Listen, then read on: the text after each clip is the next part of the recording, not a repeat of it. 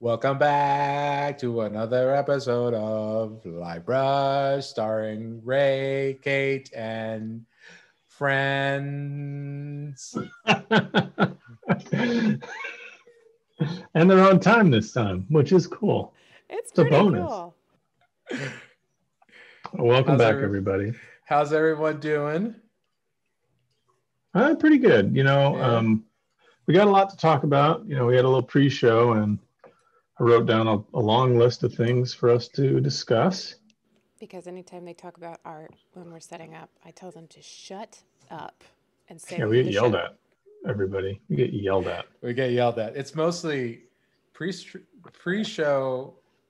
Pre-stream is mostly Kate yelling at us, telling us what not to do, and giving us just basically a breakdown of how the last stream went. And usually it's not great. Let's just say we're not winning Oscars. We're understanding that we are bad at what we do, and we're accepting it. None of that happens. Hey, you guys got a subscriber just now, Sarah Grace 213. Sarah, wow, thank you. A 2-month subscription streak. That's right. You guys have had subscriptions available for 2 months now. Nice. And this is so if they subscribe now, they're in for like 2 months. Yeah, you're on your second month. This is the last episode we're ever gonna do. Let's not say anything like that. No. Hey, that's not true. It's a lie. Sarah, don't leave. No, Sarah, don't. Don't go. Evacuate just subscribed for their 2-month streak too. Yes. Oh, nice. Thanks, Thank you. Oh no, it's Help the Scott has subscribed. You guys are on a hype train. Oh, dude, we're on a hype train. We don't have the ability to do a hype train like you do on your stream, where you put a little conductor hat on and whistle and stuff. I have, I do have a little train conductor hat. Just pretend I'm doing that. Z-Moj just subscribed too. Oh my gosh, that's 4 subscriptions. Oh my god! Amazing! Thanks, everyone. Chats for all the chat for all that. For all the chat. All the resubscriptions, the new live brushers and the current live brushers. Hey, in the chat is a comment. Anthony Holmock says to say hi to Ray. Hey, Anthony. Good to hear from you. Hey. Thanks for joining, man. I don't know if I know Anthony. I don't know if you met Anthony. Anthony is a student of mine over in cool. Fredonia. Yeah. Hey, welcome, Anthony. Bring your friends. You know who Anthony knows is Will Primetime Coiner. Oh, man, our boy Will. I wonder if Will's coming in today. Yeah, Will, where are you? So, welcome everyone back. Thank you for the subscriptions that are going on right now. Yes, thank you so much. We are here again painting Predator. One might say this is Predator 3, even though there was never a Predator 3. I specifically in the graphic labeled it Predator Part 3, just so that nobody got confused. Yeah, you get it? Only because the first one takes place in South America. Right, and this is a South American release only version of Predator. Tyler traces all his paintings. Oh my god. Dude, double burn. Amazing. This is great. I'm not even mad about this. I'm not even mad about it. This is amazing. This is great. This is the hype train right there. Oh man, this stream just keeps getting better and better. We're going to try and finish these this time, but no promises. No promises, folks. You'll probably finish yours in about 10 minutes, and I will be... Just give me a second. Fiddling with stuff like I always do. Oh, brother. Tyler still hasn't... I mean, I know that they're there because I've seen the sketch, and you can kind of see them on the stream, but there's a lot of fishnet detailing work that still needs to be done on that belly. I'm saving that. That's gonna be the good stuff. Saving it. Sometimes you save like the highlights or the specular highlights or something for the end. I'm saving that fishnetting. It's gonna be the last thing I do. Oh, I can't wait. Hey, Ray, you thinking about getting a new easel?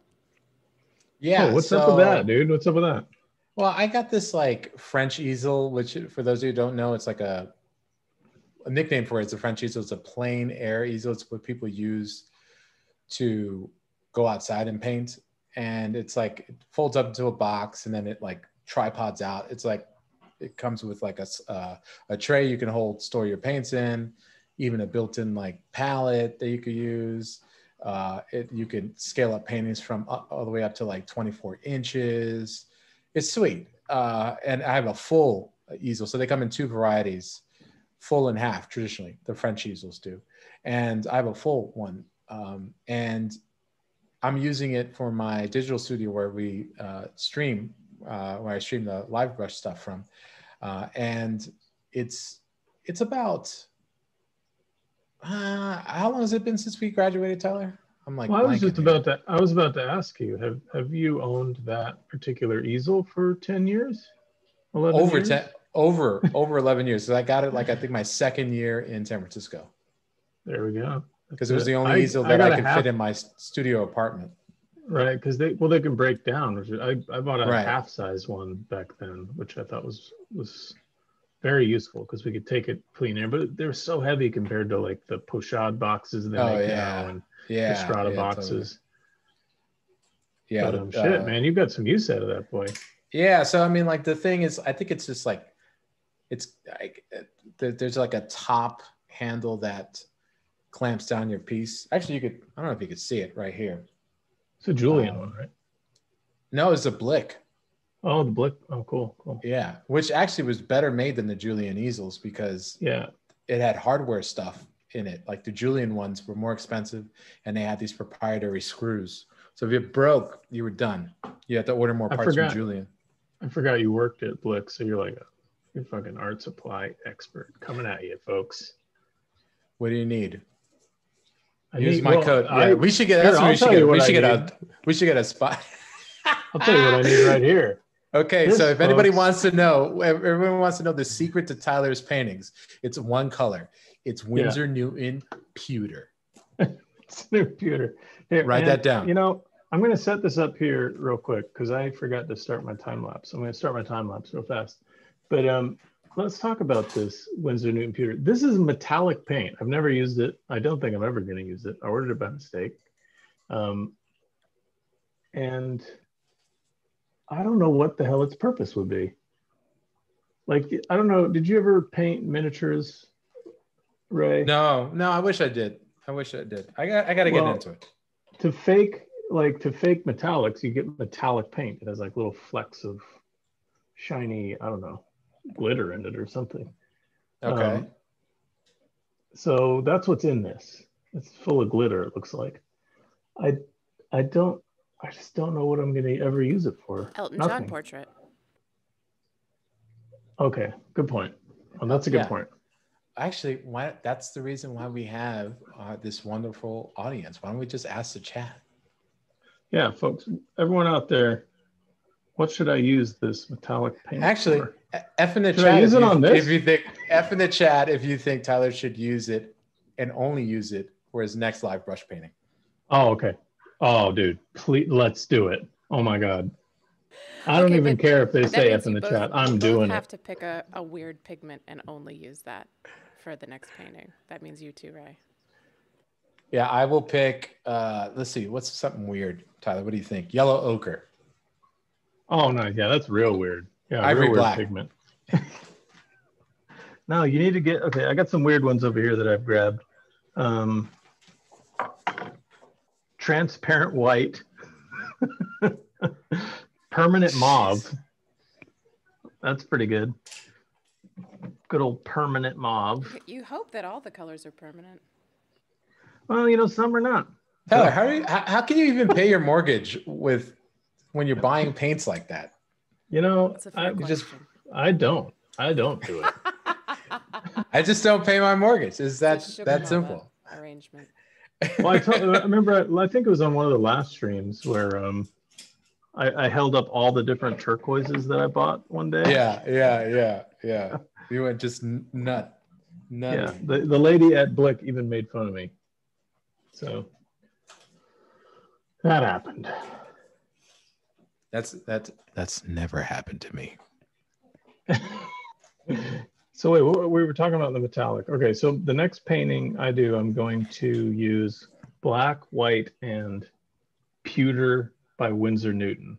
God, Tyler, we just had a bunch of resubscriptions. Do we really want to lose the ground that we've gained? The challenge has been set. Jacob A. Sweet had an excellent suggestion, which was like Hey, Jacob. a chrome Mad Max painting using that. Done. Oh. Done. then- I think it's to stay on our theme. I have to edit that a little bit. I think it needs to be Road Warrior because it came out in the 80s. Yeah. Yeah. Well, I guess Mad Max did too, but let's do Road Warrior because I really like Road Warrior. And then Anthony Holmuck says, "Imagine Predator but sparkly, very scary." I like it. I was thinking of on this session, like plopping a little bit of this metallic in there, but I think it's going to become your favorite pigment now. Oh yeah, take that. I bet you if Arnold Schwarzenegger's character had like pewter paint in the jungle with him, he would have been able to just cover Predator in and spot him in 2 seconds. He would have died in like the first 5 minutes of the film. Right. Yeah. He would have. So he wouldn't have even been in it. He would have just been hanging in the trees, all skinned, like the group that they found. Like it's just like he would have still been like above title listings. Arnold Schwarzenegger in the Predator. And the Predator is dead. He'd have been dead. Been all Carl Weathers. Oh my God. He betrays him like they were actually going after the Predator in the movie, and that's the secret. That's like Carl Weathers' like secret plan, right? That's the other orders he was given. I don't even remember. I don't know if they ever outright say it, but they seem to be suggesting that the CIA knows a little bit something, like that this wasn't just a rescue mission as they talk about in the movie. But I'm not sure how much they knew about the Predator itself. Do you think that they wanted them to capture the Predator as like a specimen? You like a whole Weyland-Yutani like scenario? Yeah. Maybe. Yeah, but I mean, with what? Muscles mostly. A net, a fish net. Clearly, they tried already. Oh, okay. So if anyone out there is using Winsor & Newton, the Alkyd White, it's really great stuff. But if you leave it on your palette, it turns to rocks. It just turns to stone. Yeah. It's pretty hard to mess with. It's got a little bit of cement in the pigment. Yeah. That's quick setting. Quick set cement. Is it the kind of stone that you can break into and it's nice and wet inside, or is it? No, it dries. It dries from the center out. So it's so for those of you who don't know, Alkyd White. I might have some here. Do you have a? I mean, it still forms. Around? Yeah, I got one. I'll show it. It still forms like a little crust on the outside, but it's very stiff on the inside. It's kind of pretty hard to wake back up. So this is it right here. I have the. Yeah. So it's most. I was first. F in the chat. If no, too late. If I'm more helpful than Tyler. Too late. Watch out, Ray. It's coming to get you. No. Titanium white. That ain't no white. That ain't no white. That ain't no white. Hey, couple things. One, there's a quorum from the chat that you guys need to do something spooky. They want to see something spooky. Yeah, I think so. Wait, this time or next time? No, well, next time. There's next time. Road Warrior's not that spooky, but also note that in 3 weeks it will be Halloween. We will have a show on Halloween. Oh, so really? We should do something really spooky. Ray, are you going to trick or treaters, or are you going to be like, you're going to put a sign up that says Halloween's canceled, dudes? We are doing Livebrush. No, Tune in. We'll be done with Livebrush before dark. So yeah, but not out there, not out where Ray is in the great American middle. No, we start northeast. We start Halloween 3 hours later than what most people start. So I see. That makes sense. Hey, here's a real question from KHEPRANK Hepburn. Hello. When painting digitally, what strategies do you employ to achieve the same artist's hand look resulting from traditional brushes on gessoed canvas or board?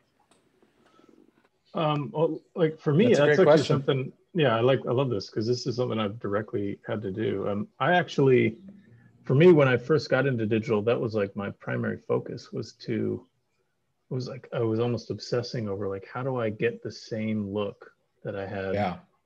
Yeah. So when I got into digital, I already painted in like kind of a chunky way. So I just looked for brushes that were kind of flat, or I'd make flat brushes out of the round brush just by kind of squishing it. Yeah, but we would kind of obsess over that. I remember a lot of our conversations all of a sudden turned into like, for a while, we're like us figuring out different ways of getting good texture right, because in digital work. That's the thing that's missing for me. Like if you just jump into digital and you don't know what's going on, it's like textureless. Right. It can be very flat and stale. So that was something Ray and I were always obsessing about, trying to find like, how do I get really organic textures? I think early on, I started just scanning textures.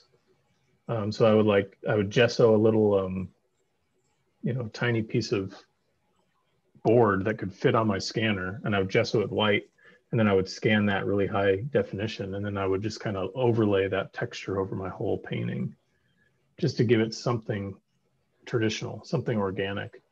Oh, and by the way, by Ray and I, Tyler really means that like Tyler was doing most of the work, and Tyler would say, "Oh man, I found this really cool way of doing this." And I'm like, "Sweet, I'll use that." And then I would just use that until he figured out something else new. And then I would just Ray would be like, that. "Oh, you already did it. Okay, I was just about to scan something." I just figured that out myself. Oh God. So yeah, I helped Ray along the way when it comes to digital textures. It was all me. He didn't do much. You showed me the high pass thing. Remember that? That was very cool. And actually, I think I got that from. You get that from Siler? No, Ava Wilderman, I think, is her full name. She's an artist in Ireland, and shout out to the Irish. Shout out to the Irish. She had posted an image. I'm going to be real nice. She had posted an image that had this amazing watercolor paper texture over it. And I'd messaged her and I was like, how the hell did you do that? And she was like, oh, you just scan the watercolor. So you scan the watercolor paper and then you select high pass in the filters. And it basically turns everything to a mid-gray, but there's still ups and downs on the texture. And then it's almost like a UV map almost, right? Yeah, almost. Yeah, it's very close to that. And you can put the whole thing over your image and set it to soft light or overlay. I like soft light. And it just gives instant texture to the whole image. So I've actually been doing that since then with a gesso scan that I took. Right. And I just put it right at the end of the painting, sometimes at the beginning so that I have texture underneath everything. But right at the end, I usually put it over the whole image and turn it to soft light. And then it kind of gives the whole image this just subtle canvas texture, or just like gesso marks on board texture. And I have it turned down to like 20% opacity, so you can barely see it. You can only really see it when you zoom in. So it's not something that shows up too much on my prints or when things go to print for magic cards or something like that. But it shows up for me when I make prints. So it's almost like something just for me. Like I want that little bit of extra noise. And I never even thought about that it wouldn't show up because it's reproduced so small for a magic card, obviously. Yeah, it doesn't really appear. Yeah. Only when you see it at like really high res, like if I've done key art for magic and they've blown it up really big, then you'll see that texture that I've added in. But most of the time you don't see it. Yeah, it's a great way of getting that texture. I mean, I remember I started using it immediately after Tyler showed me, and we were one time we were at the Society of Illustrators in New York. And if those of you that don't know what the Society of Illustrators in New York is, it's basically the institution, one of the main, I would argue the main institution for the art of illustration, of American illustration in the country. And there's there's a Society of Illustrators in Los Angeles. It's fantastic. Society of Illustrators in New York is just older. It's older version. Well, So, yeah, and strangely, the Los Angeles one isn't connected. It's just no, I thought that was weird. Yeah, its own thing, you know. But equally as you know, it's an awesome place. And Yeah. But the Society of Illustrators New York is more of like a museum. It's has a big museum component of it. Anyways, every year they have an annual competition. For those of you who don't know what Society of Illustrators annual competition is, it's basically you have thousands of like entries, and then like only a small, like from illustration examples from like editorial, book covers, and all sorts of publishing, advertisement, storyboarding, heck, even animation. Yeah, and they break those up right into different shows. Yeah, and they cut it in half, so there's 2 shows. So I was lucky enough to get in my first time I got in. I got into the advertising show, and Tyler was in town for that. Remember we went to remember that party? That was great. That opening. Oh yeah, and Goni. Yeah. That was like the first time I think you met Goni, right? Goni Montes. Yeah. That dude's awesome. Yeah. And your folks held like a big thing at their place in Queens. Yeah. It was killer. That was a really good trip. It was great. Anyways, one of my pieces was in the show, obviously, and so that piece was a digital piece, and I had actually scanned an old painting texture over it and then placed it over it. And I remember the former president of Society of Illustrators came up to me and asked me like, "Hey, are you Ray Bonilla?" And I said, "Yeah." He goes, "Oh, is that your piece?" It's like, "Yeah, cool." And he was like, "Oh, congratulations," because he had won an award and stuff. But he'd said, "It's really great to see oil painters back at the Society of Illustrators." I'm just sick and tired of this digital stuff. He just doesn't get the same life. Yeah, me too, man. Me too. Yeah. And I was like, oh man, what do I tell him? And so I felt bad. So I told him, I said, it's actually a digital painting. And he was like, what? And I was like, well, you know, but I started painting in oils, you know, and, but that texture, is all that texture, you know? So, oh man. You know what, baby? If you can fake it, just do it. And I've been faking it ever since then. I knew that. But that show was so cool because, like, you know, Ray's being humble here, but his painting was like hanging right next to this. They have this big drum in Society of Illustrators that's signed by all these people, and it's signed by Frank Frazetta. And then, like, across from where his painting was hanging was an original J.C. Leyendecker painting. So yeah, being a little modest here. Well, it made my piece look really good in comparison. Not really. That definitely. Amazing. It's a great trip. Yeah, it was an awesome show. Thanks again for coming. That was cool. Hey. Yeah, we got to hang out with Greg Manchis, Mark Summers. That was great. Yeah, it was back when I haven't been able to make it to any of them in a while, but Richard Solomon used to do his like annual party kind of right around then. Right. So it's a great way to kind of get out, go to society, and then like meet all the people, you know, because a lot of the big people in mainstream illustration come out to that show.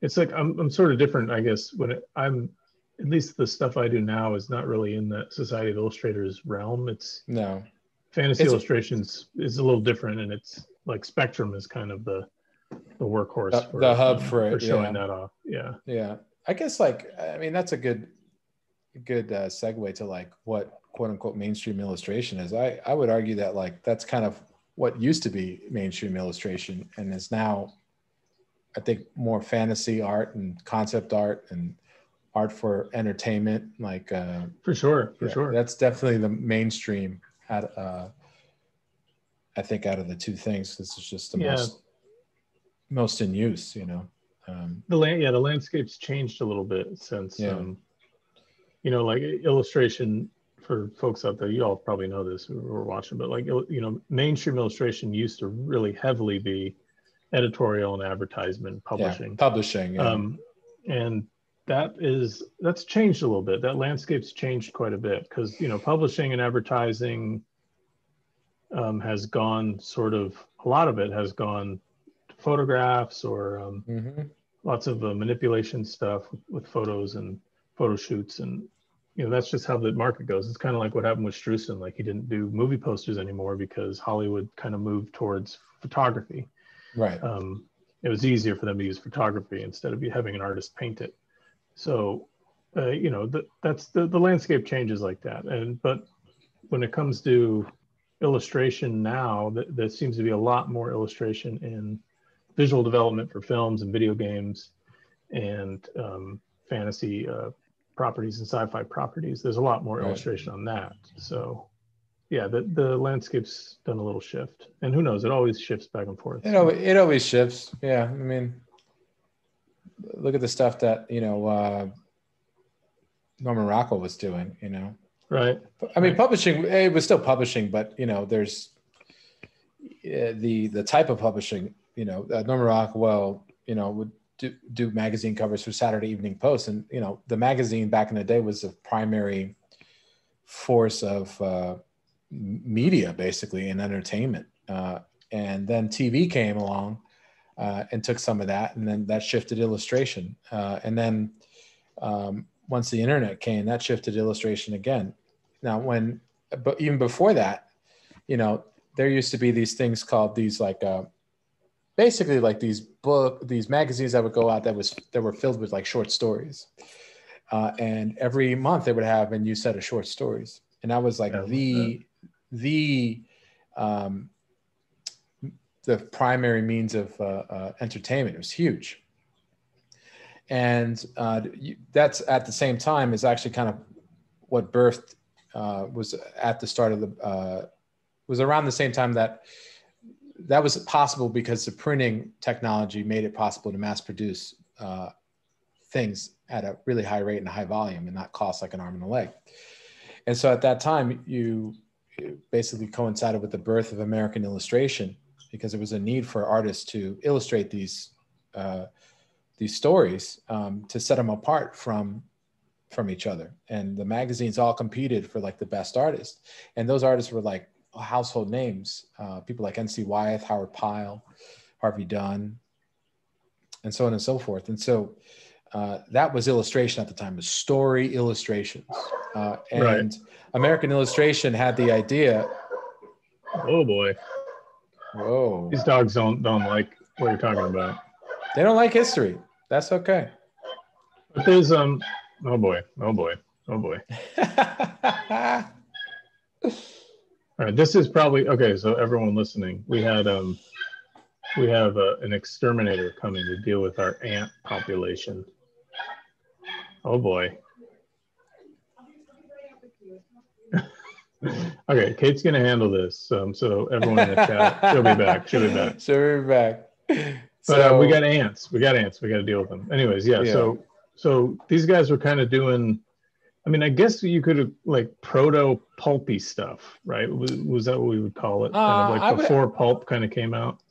I would, yes, but it was like high end stuff. So it was like basically what key art would be today in concept art. Yeah, right. And but it was the stories themselves were kind of like early. They were like pirates and. Yeah, a lot of adventure stories. Adventure stories, right. So yeah, you're right. Yeah.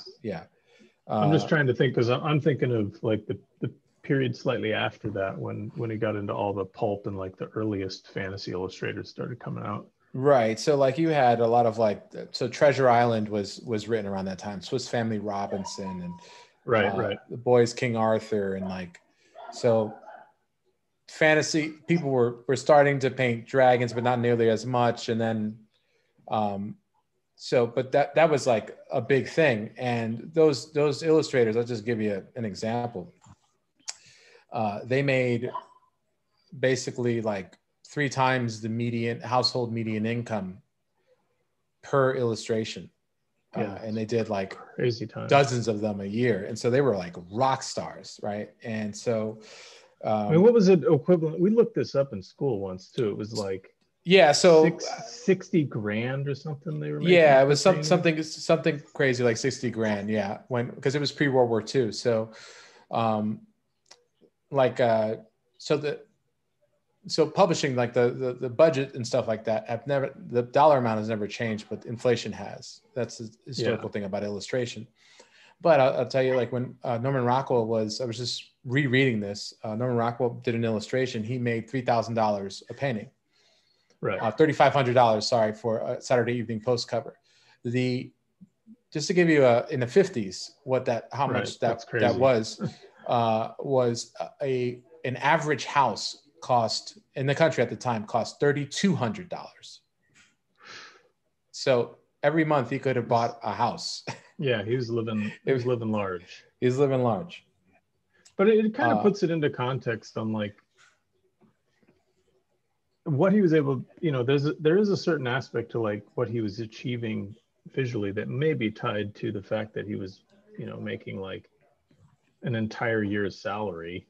Absolutely. Absolutely. Yeah. And because everyone was, you had to hand paint everything, and it was highly competitive. It's highly competitive. The deadlines for these pieces were, the amount of time that they had. You get an entire month or more for pieces, for a given piece, just because that was just how long it took. And so things moved a lot more slowly at the time too. Well, that's kind of like, at least with J.C. Leindegger, like he was working on. It's a classic example. Yeah. Yeah. He had tons of time for that. The kind of stuff he was doing. Enough to have models posing for it. Yeah. My dog's going to kill this. He's ready to kill this guy. It's a vicious. She's a vicious creature, man. Okay. She does not like a dude coming into the house. I'm surprised you even have ants with that guard dog there. She's not super effective. But, what were we saying? So we were talking about J.C. Leindegger, who's another great example. So like, okay, I'll tell you the story. So N.C. Wyeth, Howard Pyle, they are household names, right? Turn of the century. This is the beginning of American illustration. They are basically like the equivalent of like Spielberg or, the great directors, they are rock stars. They're hanging out with like all anyone famous, they're hanging out with them. So these magazines that had all these short stories basically were the driving force of all of this, obviously, right? And these guys thought that this was going to last forever. And Howard Pyle really pushed the idea that him and his students like Harvey Dunn, N.C. Wyeth, and such, were creating the first true American art form. Like it was born in America, and like all the aesthetics were took place in America in a sense, right? And so they really thought that it was a brand new visual language, which it was, but they thought they were going to be basically put in the same realm as like, Bouguereau or Gérôme or the great artist of Rembrandt, the great art movements, that type of deal. Well, one day, the magazines, at some point, the magazines realized that the majority of their income wasn't coming from subscribers. It actually was coming from advertisers. And people were taking out ads and all their stuff. Because again, with the popularity came people wanting to sell stuff on it because they wanted as much eyes on, their product as possible. So they would take out ads. When the publishers realized that, they moved to basically attract more advertisers. And so what they did was they made they started to make magazines that were more about the everyday life and more about like niche things, and started to target people that were more apt to spend more money, and so like things like lifestyle stuff started to come in. Okay. Right. So once that happened, N.C. Wyeth, Howard Pyle, Harvey Dent, all these name artists, these name artists all lost all their work. And they couldn't find work anymore because the magazines had shifted away from story illustration, swashbuckling and all that stuff. It just started to die off. And Howard Pyle, ended up getting a job as an art director and kind of passing away, unfortunately, really frustrated.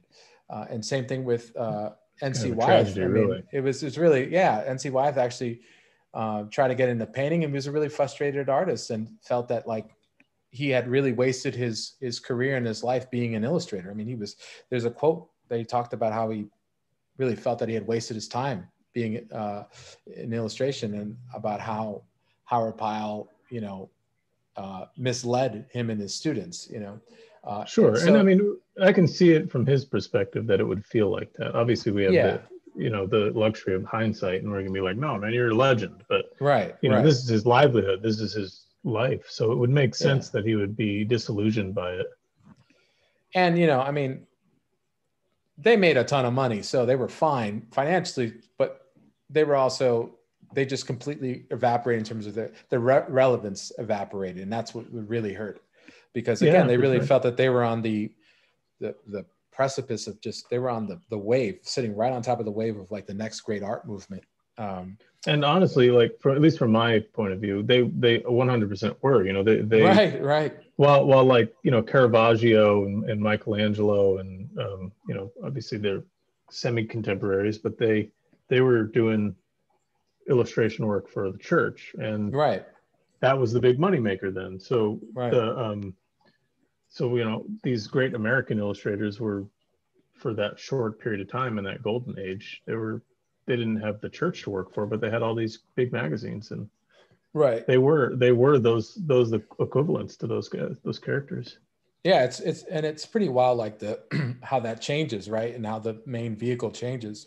And so like after those magazines start to turn into more lifestyle magazines rather than these story-driven ones like fantasies and stuff like that, you had illustrators that started to come up in the ranks that became household names and celebrities that did really great lifestyle-esque, fashionable illustration. And enter J.C. Leyendecker. Yeah, the ultimate. That's the ultimate. The arrow collar man. Right.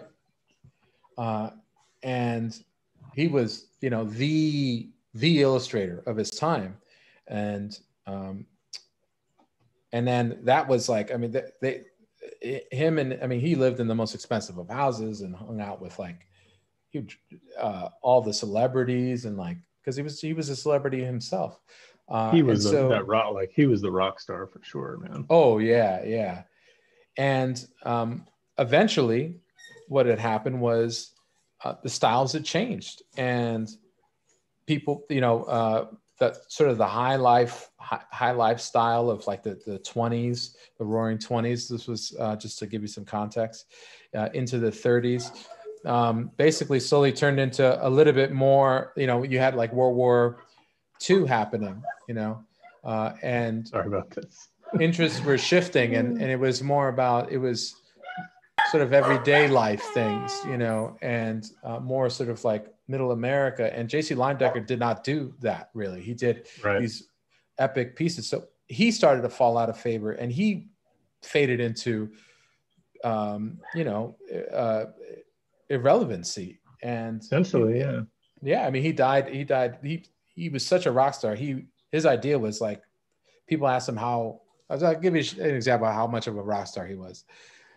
just imagine giving this advice to somebody who's asking this. Somebody had asked him, how do you stay motivated, right? And do you know this story? No, tell me. I don't think I've heard this. How do you stay motivated? Well, and J.C. Leyendecker's answer was, I always spend way more than I can afford, and that's what keeps me at the easel. So the man was like spending like crazy. I like this. Obviously, no one do this, but if you're gonna be a rock star like JC, so there's the dude was one of my favorites of all time. Ditto, no question. I really love, I mean, I'm a huge Norman Rockwell fan as well. And there's, I love when you kind of look at early Rockwell stuff when he was doing early Saturday Evening Post stuff. Mm-hmm. And it's like, you can tell his inspiration is heavily JC Leyendecker. Like his early 100%. stuff Yeah. is all JC Leyendecker stuff. Yeah. And then he shifts and starts realizing like, oh, he's got a whole different style of adding fidelity, and Right. it slowly morphs. I have this giant tome of a book it's like 333 or 335 Norman Rockwell covers. And Oh yeah, I've seen that book. That thing's huge, yeah, man. it's massive. I found it in Japan, in Tokyo, at this bookstore for $35. Oh my God. It was very cheap. And it's got everything, but it's chronological, like it's in order. So you can just flip through it really fast and see the evolution of Rockwell's work. I know we have, he's like an American illustrator, right? And there's a lot of, I don't think, at least from the illustrators I've talked to in Europe, like they are kind of aware of him, but they're not as much aware of him as I thought they would be. Really interesting. Yeah, you remember there was I guess I don't want to name names for people who don't know these guys, but there was one artist that I know who's done tons and tons and tons of work. Amazing guy. And he was visiting and he saw this Norman Rockwell book that my friend Richie had, and he was like, whoa, this guy's amazing. He must have never stopped working. And we were both like, whoa. You've never heard of Norman Rockwell? You know, it's like, holy shit. It must be just a localized thing, I guess. Maybe. Yeah. We're so used to him.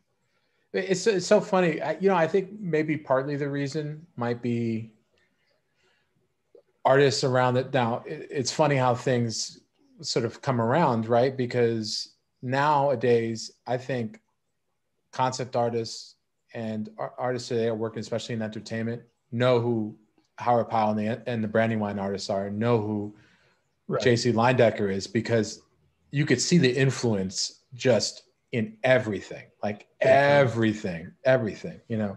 Well, it becomes a whole style. Like there was a Valve game called Team Fortress that I was just gonna say Team Fortress 2 is literally a love letter, a love letter to JC Leyendecker. Yeah, I love it. And you can see it in all the styling. Yeah. It's such a golden age, like such a period of aesthetic that it's become the inspiration for entire games.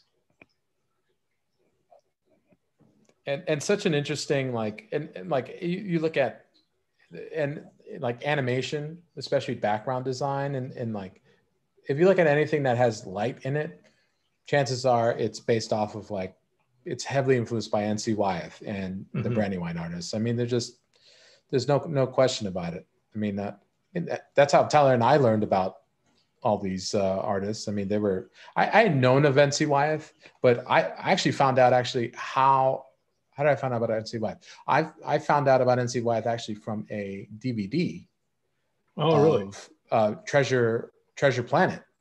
It was on the special features of the animated movie, and they talked about their whole entire visual design. What was it inspired by? And it was the Brandywine artist, and it did this whole documentary on them. I'm like, where the hell did these guys come from? How come nobody's told me about these artists? You know? I'm glad you brought that up though, because it's like that kind of stuff is like, you know, like we've gone over a million times in this show, is that like one of my big inspirations was film, and film is like what exposed me to a lot of artists. You know, I never knew who Mike Mignola was until I saw The Art of Atlantis. You know, it was way before Hellboy. I never knew who, you know, I essentially didn't know who like Frank Frazetta was until I saw Ralph Bakshi's Fire and Ice. So it was like a lot of my knowledge of artists came from watching behind the scenes of fantasy films and seeing like, oh, we just did it based off of this artist's work, and I'm like, well, who the hell is that? And that kind of introduced me to illustration. Isn't it crazy though? Like it's like what we always talk about is like nothing happens in a vacuum. Right. And these artists have just been around forever, and it's so great when you run across their work, because it's like it almost reveals, it's so impactful that in a way, it almost reveals something about yourself that you didn't even know. It gives you so much personal insight, and it kind of contextualizes your interests in a really profound way. Right. There's a weird effect of like you just seeing something visually and immediately being like, I like that. Yeah. And then not knowing why, and it does reveal something about you. And we, and I think it's awesome. I think, and I don't think, and we're just lucky that we had. I mean, we had the internet. Obviously, we're not like ancient, but like not everything was as available as it is now, and we were lucky that we had our teachers. Remember Zhao Ming would bring in our teacher Zhao Ming Wu. Obviously you remember Zhao Ming, but he would bring in like different books all the time, and he would just leave them on the table. Yeah, crazy books from China. Yeah, from China with all these Russian painters, just like filled to the brim with stuff, That stuff blew me away. I highly encourage everyone out there listening to look into the Russian painting tradition. Like people like Eli Rippin. These are guys like that Zhao Ming Wu kind of exposed us to, because we didn't, just like I was saying, like maybe some people in Europe aren't too super familiar with American illustrators from the Golden Age. We're not familiar with all these incredible Russian painters and painters in China. Yeah. That are just phenomenal artists. And we just aren't exposed to those art books very much. Yeah, that's just, I mean, product of the Iron Curtain in many ways, right? I mean, sure, yeah. But I think, it's Eli Repin. If you just, it's REPIN. You Google that and just say Repin art. You'll see a bunch of stuff. One of my favorite paintings of all time is one of his that it's like, I forget what it's called. Was it the barge? The letter? No, it's the letter to the, like, it's the guys all around the table. the Cossacks with the Cossacks or something like that. Yeah. Holy smokes. I think it took him like 10 years or something to paint that, but it did. It's a masterpiece. Well, that one book that Zhao Ming showed us, it had the time span. It had the size of the painting and the time span in which he painted them. That's right. It did. Oh my God. Yeah, that's so good. It's so good. Check them out. Everybody check them out. You will not be disappointed. Repin. He's got that one painting of the one of the Russian czar's kids being assassinated. And it's the father's kind of holding him in the living room on this big rug, and it's just the two of them, and he's like holding his son's head, and all this like incredibly red crimson blood is like bubbling out between. Awesome. It's an insane image. And so Repin's one of those artists, very much like in the same vein as like NC Wyeth and all of them, is you'll see their artwork and think, I've seen that before, I don't know where. And like it reminds me of this movie, because and the reason why that is because literally the artist like said, I want a scene that looks like this. Let's do a scene that looks like that, That's Conan, right? Like Conan the Barbarian is the director saying, I want a scene that looks like this Rosetta painting. Right. Exactly. That's the whole movie. Right. Absolutely. Yeah. Oh, Conan. Conan's an interesting one because it's one of my favorites. Should we do Hell yeah.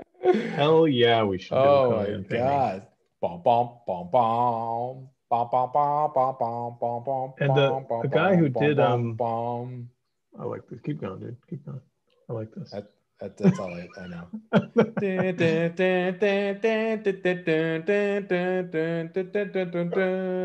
Right? That movie is like for me, it's like a case study in really simple, but like almost perfectly executed visual development. Like the first one, yeah. The first one, the Tulsa Doom. I never really know exactly how to pronounce it. Yeah, Tulsa Doom. The two snakes. There are so many variations of the two snakes in the movie, but they always read as exactly that culture, like that evil empire. Yeah, it's so well put together.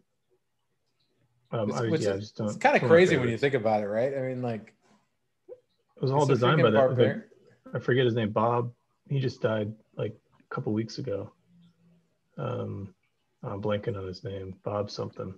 Maybe in the chat you guys know his name. But he did all the design work on all the visual development work on Conan. Oh, really? What else do you do? He worked on I mean, 'cause Alien. Oh, wow. He did the spacesuit design on Alien. I'm blanking. Anyways, he did a lot of visual development work in the late 70s, on sci-fi stuff, and as well as into the early 80s. He recently passed away. I did not know that. All right. Well, I did not know that. Well, finally something Ray didn't know about. I love Conan the Barbarian. I love Conan the Barbarian. I wasn't too keen on the remake. There were some cool scenes, but I wasn't super keen on it. With Ivan Drago, Jason Momoa, or which one? Yeah, the Jason Momoa one. Yeah, I struggled to get through it. It's nothing against him. I just don't think that there's a simplicity to Conan. Yeah, and no, go ahead. No, go ahead. What were you gonna say? Well, I mean, I was gonna say, like, I love Conan the Barbarian with Arnold Schwarzenegger, but I do kind of agree with Frank Frazetta in that, like, Conan is not an Arnold Schwarzenegger type character. No, he's and not. They kind of with the Jason Momoa thing, they were just kind of trying to find another Arnold Schwarzenegger, right. And it would have been better if they kind of pushed it back towards what Conan is kind of supposed to be in the old comics. Like he's much more of a smaller guy that can take, he's like kind of like a Wolverine, like a smaller guy who can take like a massive beating. He's exactly like a Wolverine. Wolverine is basically Conan. Yeah, essentially. Yeah. But not Canadian. Which is, that's a minus, I'd say, in Wolverine's. I mean, in Conan's department. It's a minus. We lost Canada. We just lost Canada. No, I'm saying Canada's amazing. Like because Conan the Barbarian is not Canadian, that's why he sucks.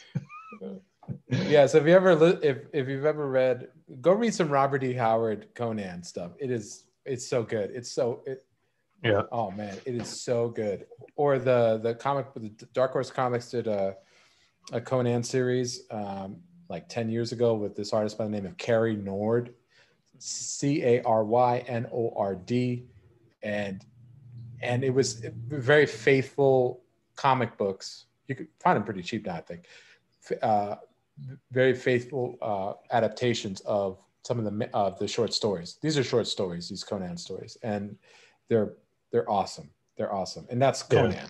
It's so Conan, Kate and I are reading a book right now that I picked up a little bit and then I kind of dropped it, but I'm going to pick it back up again. I think she's well into it. It's called The Blade Itself by Joe Abercrombie. And it's got a character in it called Logan Nine Fingers. And he really reminds me of like the original Conan the Barbarian. Like Logan Nine Fingers? Logan Nine Fingers, yeah.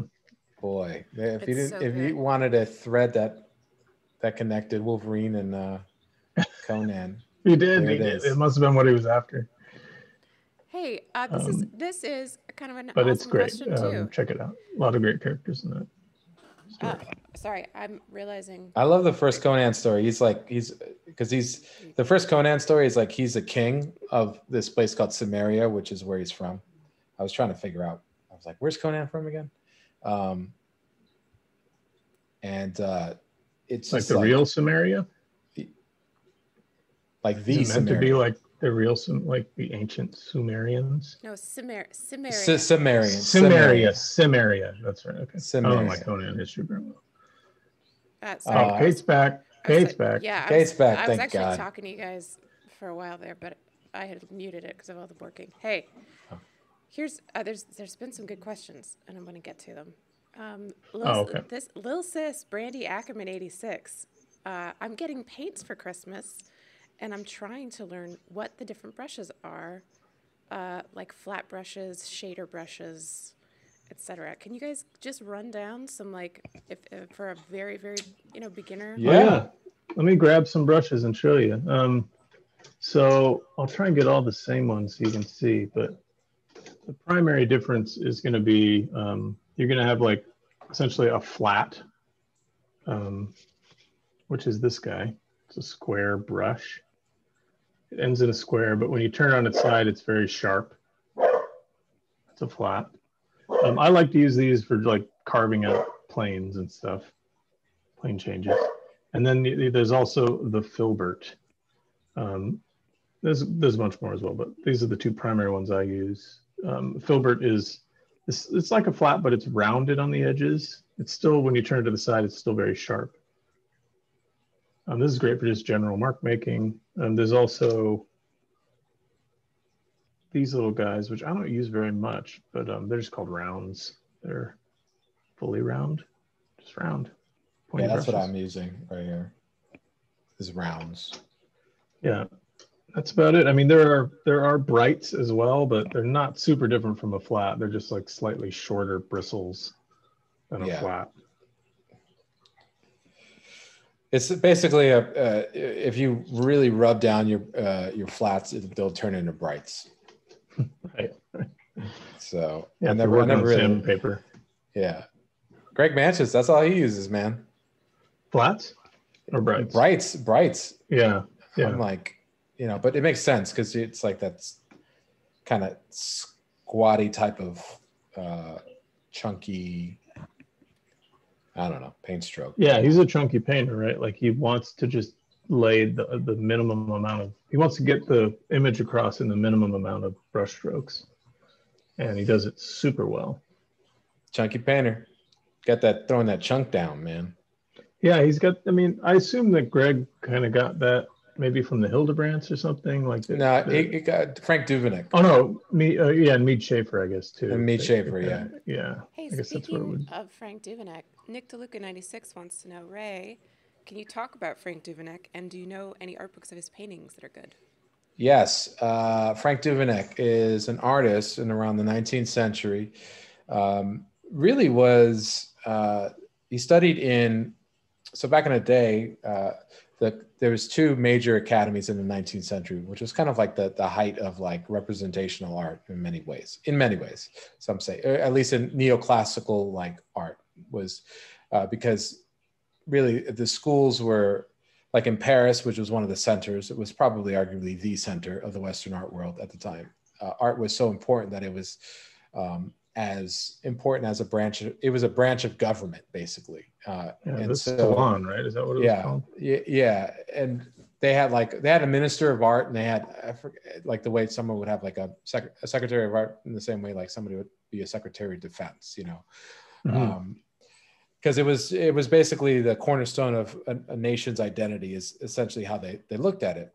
Okay, so that means that you could a lot of drive into that. So there was a lot of draw to study in these places, and so there was three. I would say maybe three, maybe four. Maybe Russia, five. Maybe five places you would study in. Paris, for sure. Germany, Munich specifically, is the second. The Spanish Academy in Spain, I think it might have been in Barcelona. I might be wrong about that. And then the fourth one, which was kind of like segregated from all of them, was Russia. And so it's almost like culinary world today. Oh, that's a great comparison. It's a great comparison. You go to Paris if you want to learn how to make food, kind of thing. Yeah.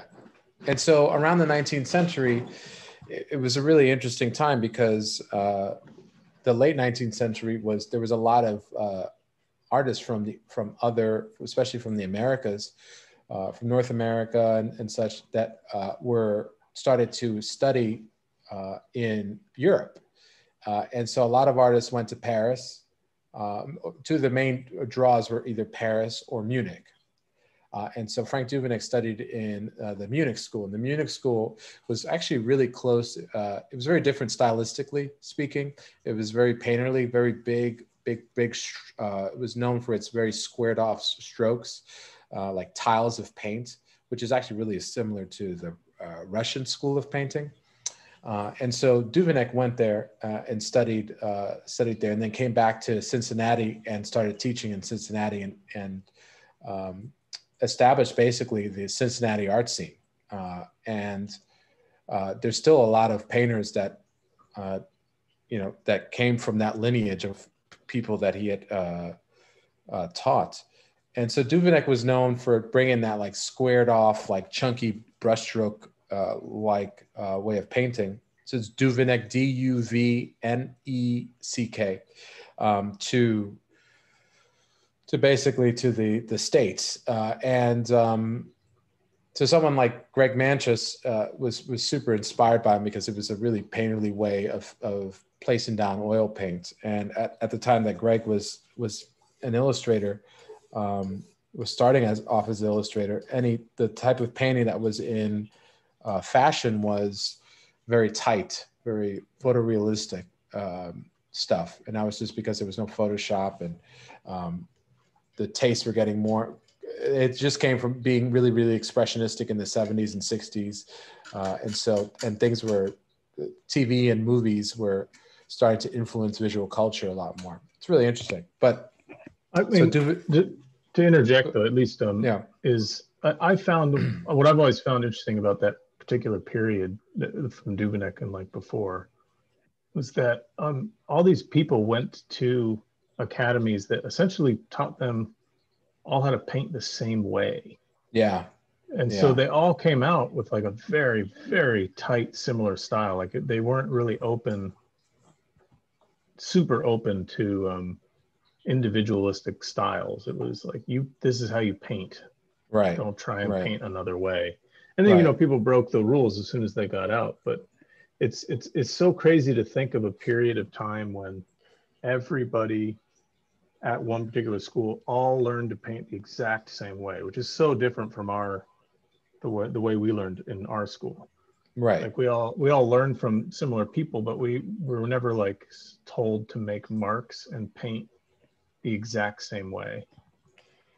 Right. I mean, and every class was different. Like you had a different artist that had a different approach, and that was the great thing about learning that was and seeing actually, and that's the great thing about, we need an emote for him. But that's the thing that Bill Mon had talked about that's what he was, great thing about him was he took all of those, these ideas and showed us how they were all connected.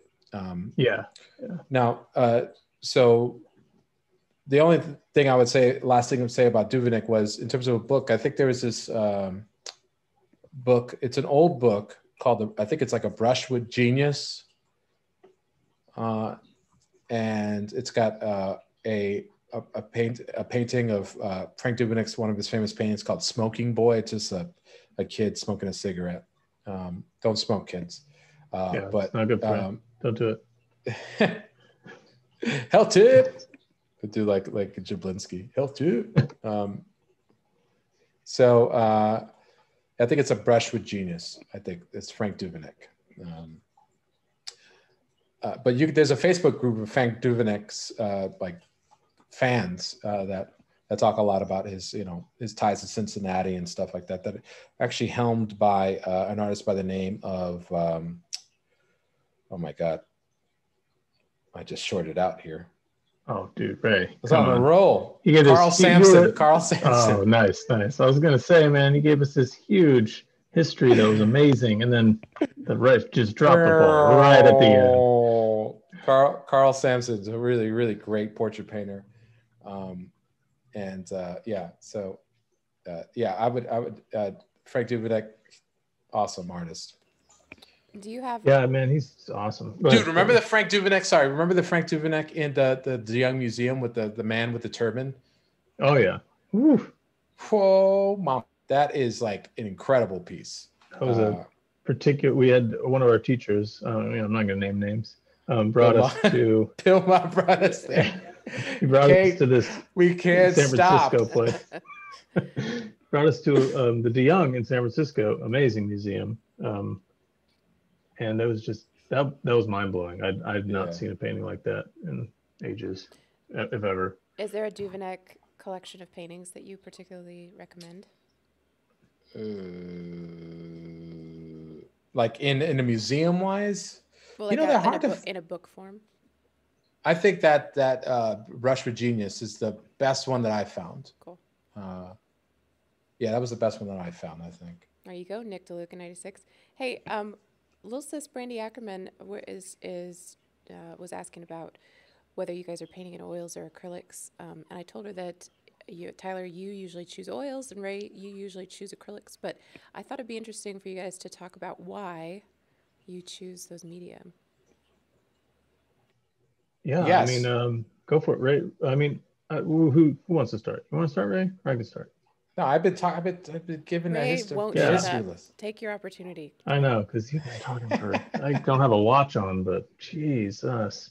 No, so I mean, I'm about to venture into more acrylic stuff because I think it's actually the place where it's the medium I should be working in, but I haven't jumped into it yet. I'm going to soon. But I'm just so used to working with oils when it comes to traditional medium that's why I've been using this. The advantages that I find in oils are you can get a lot of alla prima stuff, a lot of wet and wet. So you can, the paints stay wet for a while. So you can move them around to get nice blended edges. You can really like hone your edge control. There's, you know, there are different advantages for every medium, but that's the thing that I tend to go with. It's my favorite aspect of painting is like a really wet appearance. Like it allows me to get all this sort of smudgy detail in the background over here. And while I'm doing it in stages, I'm still pushing for that look. But acrylics have a different feel, and I think because Ray uses them a lot, he can probably dig into that. Yeah, I mean, I think so. This is right now. I'm painting in. This is actually oils that I'm painting in, but I start my paintings a lot of times in acrylics because acrylics dry much faster than oils. And so it allows me to layer color a lot quicker. So a lot of my preliminary paintings, for the most part, my paintings are ultimately oil paintings, but they have a very extensive acrylic under layer to them. It's like kind of my first pass. And I do that because I want to work really fast and make quick corrections. And if I need to make these large corrections, I like working in a medium. I'll need a medium that dries really quickly to do that. So I can paint over things as needed. And that's what acrylic affords me, you know. But it helps me just paint faster when I'm on deadlines and things like that. But again, I use it for that. And then the thing with acrylics is that, like, since they dry, the great thing about them is that they dry fast, and the really crappy, frustrating thing about them is that they dry fast. And so I use acrylics for what they're good for. And then when I can't push a painting anymore in acrylics and it's just getting frustrating, and you know, I'll switch to oils. And you can put oils on top of acrylics, but you can't put acrylics on top of oils. Right. So this actually brings us kind of into the mind that this is like the conversation you and I were having the other day. Is my mindset is always in oils, right? But lately I've been painting my magic cards traditionally in oils, but I trained for 10 years, essentially. I trained myself digitally after art school. So my thinking now is, it feels to me like, and I was chatting with Ray about this earlier in the week, that it feels to me that actually acrylic is the right place for me, because my digital approach is actually kind of like that. Like, it's my initial block-ins and everything are really quick and they establish value and color. And then I go in and adjust edges. So I think, and I'm just letting everyone into what's going on in my head as to my processes.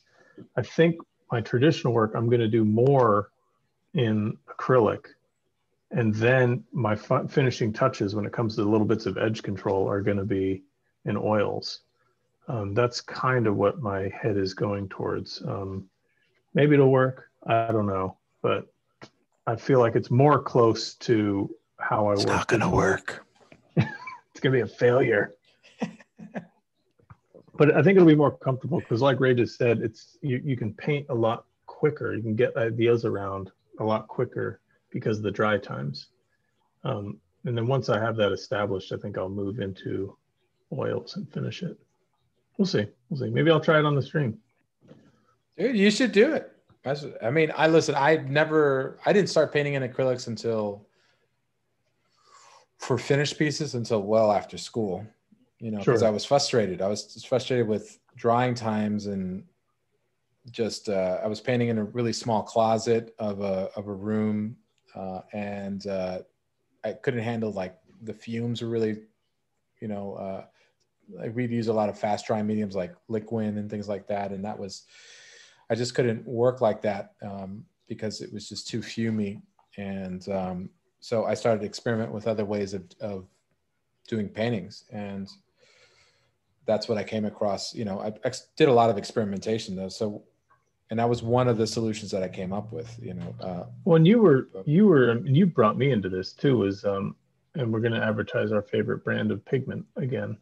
But you found that, correct me if I'm wrong, that Winsor Newton makes really great acrylic, professional acrylic, not their regular acrylic, but their professional one doesn't dry at a different value. Like, it holds the value.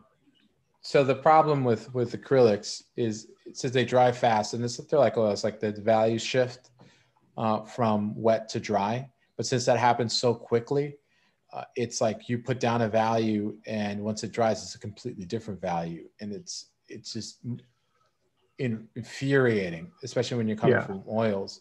And so I've asked around. Like, this happens in oils too, but it's not as immediate. No, it's not as nearly as immediate, and you can always get back to that. And by that point, you want to, you would just stop working and then wait for it and oil out, like I just did, with the medium, like the both of us just did, before working back in. So I would ask around. I asked, like, all these people, all these artists. I would go to cons and ask them, like, okay, you painted acrylics. How do you, figure out, like, how do you deal with the color shifts? They drive me crazy. And, like, did I ever tell you I met Basil Gogos? No. Oh shit. So there's this artist by the name of Basil Gogos who did all these famous Movie Monster magazine covers. What was it? BASILGOGOS, I think. Yeah, the book was what, Scary Stories? Is that what it was? Yeah, so I forgot what it was. Periodical. Yeah, it was like that's a good question. I don't know. I think it was Scary Stories, but I could be totally wrong. So he painted in gouache, and he did a bunch of stuff in acrylics, and he was there at this show at New York Comic Con, at one of the comic conventions. I forgot what it was, but I was like, oh my God, yes, I can actually get an answer from a legend. And he had said, what? It's like, what color shift? He's like, are you sure you're using acrylics? And I'm like, yeah. It's like, that's never happened to me. And I realized, so I eventually asked, like, I met Greg Hildebrandt, and I asked him, and he's like, oh yeah. He goes, I've been painting with acrylics so long that, like, I just don't even notice it anymore. Right. And my friend Steve Prescott's the same way, man. He said that. He didn't really notice the shift. Steve said that? Oh my God. And so I'm like, just so okay, picky, great. Man. We're so picky. I said, great. So now I'm going to sit with this for like 30 years. Let me paint with acrylics. And then maybe 30 years later, I'll get over it. Okay. So I was, like, just super frustrated about it. And then I came across one day Winsor Newton, because I spent all this money on acrylics, and I got a full palette of, like, the best acrylics I thought I could find, which was Liquitex, heavy body acrylics. I can't stand now. No offense, Liquitex, but you're not going to be our sponsor. Not here. No. Not on my watch. And there goes our sponsors. Winsor and Newton, come on. Anyways, go on. Yeah, so I where it was Winsor Newton artist grade acrylics, and it said they have a brand new formula. It was a special binder, the stuff that they mix the pigment with that makes acrylics. So it's called an acrylic polymer that eliminates the shift from wet to dry. It eliminates the color and value shift. And I was like, what? And so I actually bought some and I started using it, and I realized, oh my God, the color that is wet dries the same color. And it's like, Pretty impressive. I'm like, why isn't this so? Not only is it our favorite, I think it is by far, hands down, 100%. And I will stand to this. It's the best acrylic, period. It's the best acrylic paint. Because I mean, maybe this was something that threw me off when it comes to acrylic. Is that you know, I was so used to paint. The only acrylic I'd ever painted with was for miniatures, and it's so small you're not going to notice any sort of shifts. Right. But once we started painting with it in school, it was frustrating. It's very frustrating to work with. I was like, I don't want to deal with this. And so I went to oils where I didn't really have to, you know, all you have to worry about is some pigments dry a little bit matte, but you can oil it out and it just vanishes. Yeah. But to have that ability to, so I started using this after Ray suggested it. I started using it on underpaintings, and it's just awesome. So I think I'm going to double down. I copied him. Well, wait, who'd you copy though? Wait, let's go back. I copied myself. I'm the one that found it. Okay. Yeah, that's right. You're the one that found a great artist by the name of Ray Bonilla. So yeah, shout out to I don't know if you guys have ever heard of them, but Winsor and Newton. They are surprisingly a French company. Are they? I thought they were British. They sound very British, but everything's made in France. I didn't know that. Although I think their headquarters is in London, but all their paints are made in France. So. Oh, I thought Winsor Newton were actually the queens, like the monarchy had actually, that's their paint brand. Well, yeah, I mean they're sorry, I misspoke. When I say they are a British company, but everything that they make, all their pigments seem to be made in France. Right. Okay. So. It was a bad joke. They're a British company. They're just not using British pigments. And F in the chat if you think Tyler should stop making jokes about Winsor Newton. I'm sorry, Winsor Newton. You're gonna be our sponsor one day, and I take it back. Not anymore. I'm sorry about what I said. Canada, Liquitex, Winsor Newton. The sponsors are dropping. Wait, Canada? We don't give Canada. No, I was giving props to Canada. Nope. Damn it.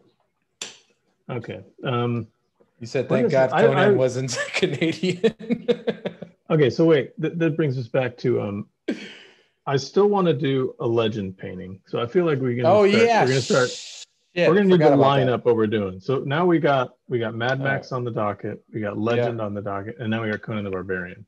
So we're gonna have to figure out what we're gonna do here. I have a third one that I want to run by you, off stream too. So, or maybe I should do it right now. Do it right now. I think we should at least this month. I think we should do Ghostbusters. Oh, you're right. We got to do a special Halloween one. Maybe that's it. Maybe that's Ghostbusters. To be good, for goodness sake. It's a pretty spooky movie. Somebody's coming. I think you're right. I think we have to do Ghostbusters. What, babe? It's a pretty spooky movie. Oh yeah, it's very spooky. And it's got that really great Huey Lewis in the News song. I mean, it's not Huey Lewis in the News. Ray Parker Jr. They're the same song, Tyler's everybody. Very upset that they're the same song.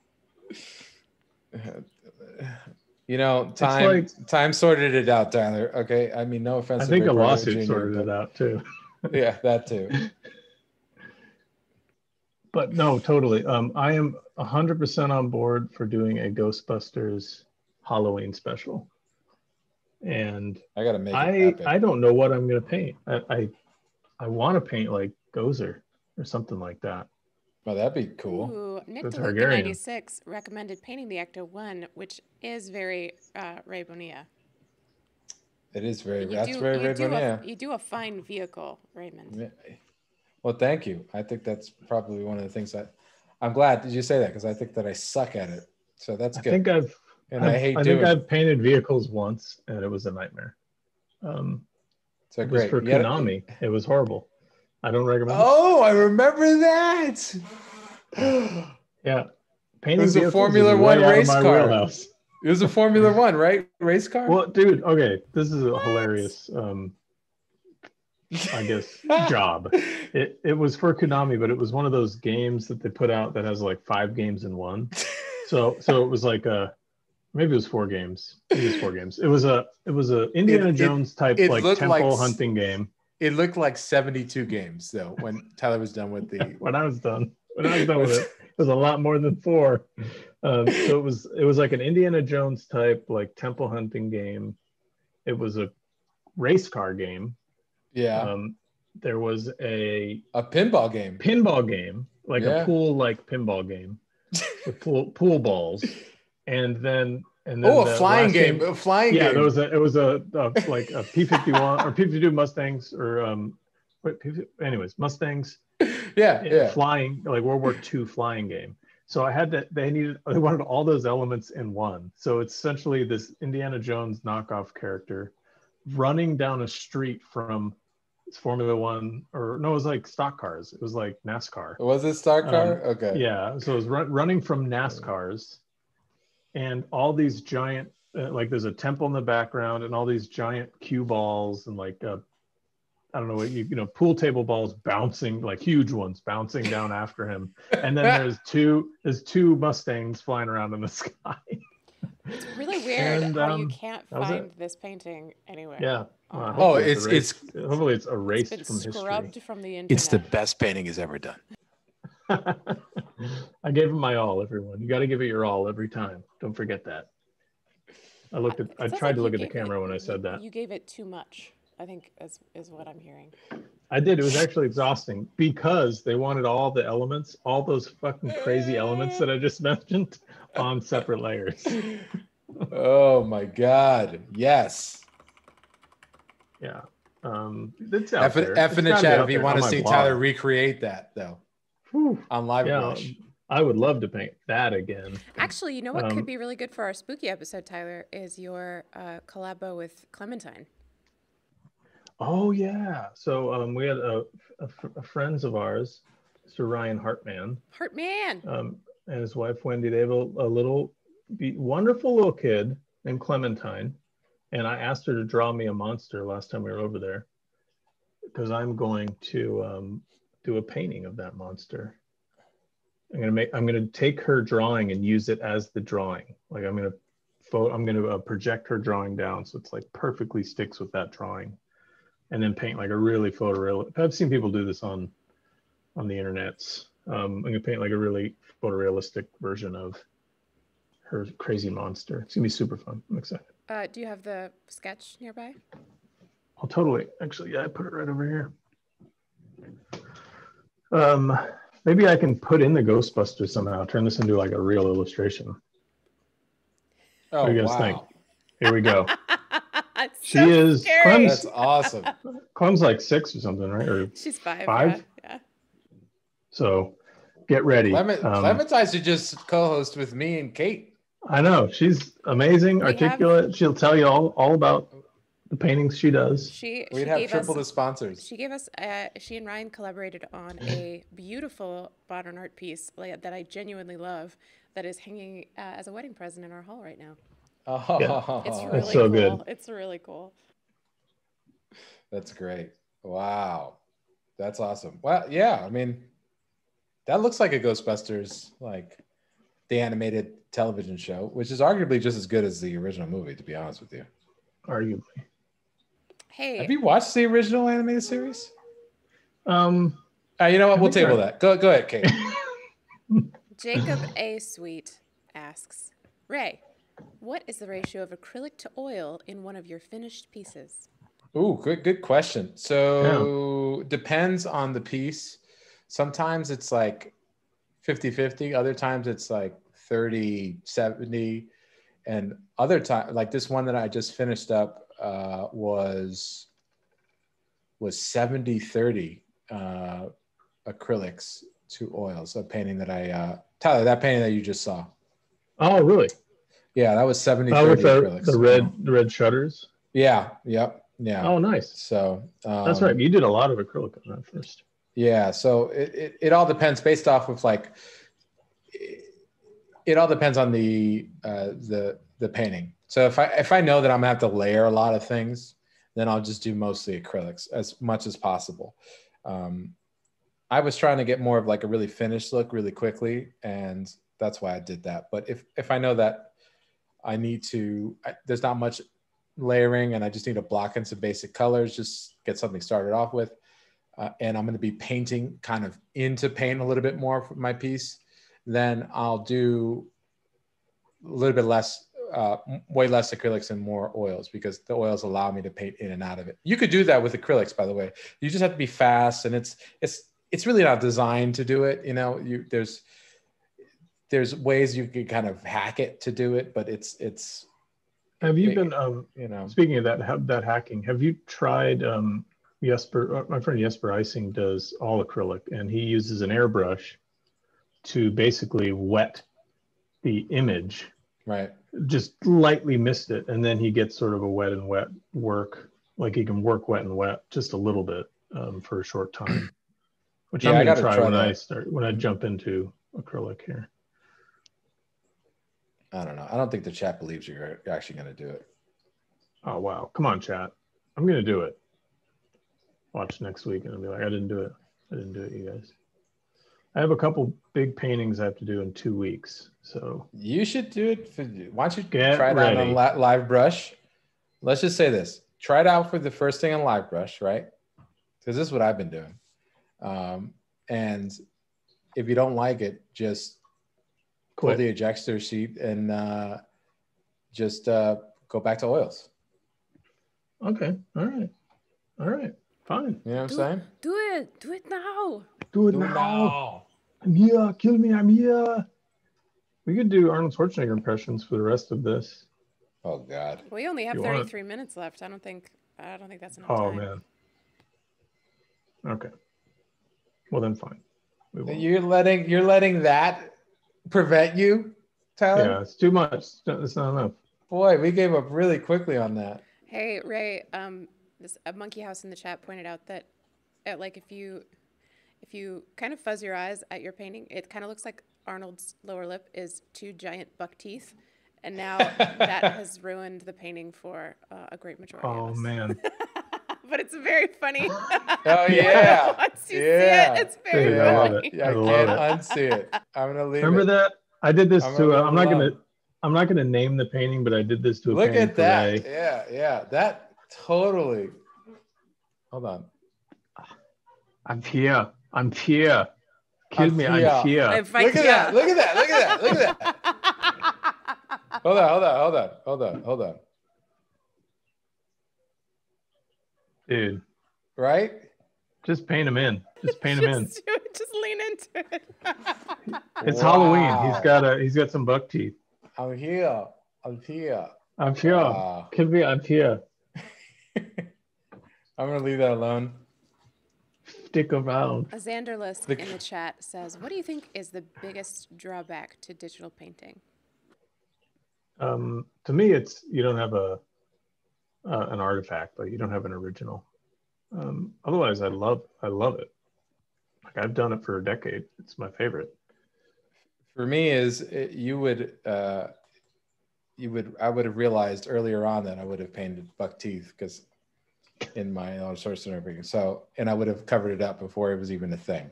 So I think this is just a mashup of Who Framed Roger Rabbit and The Predator. I thought that's what we were doing. Amazing movies. I just haven't put in my cartoon character yet. I was going to save it to the end. They come out the same year.